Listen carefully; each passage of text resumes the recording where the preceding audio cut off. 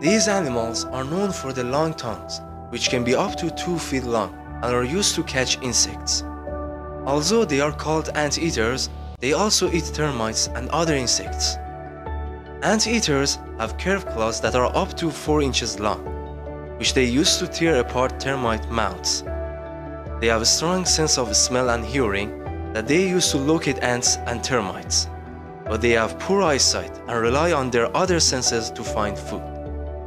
Giant anteaters are the largest of all anteaters, which can grow up to 7 feet long, weigh up to 140 pounds, and eat up to 30,000 insects in a single day.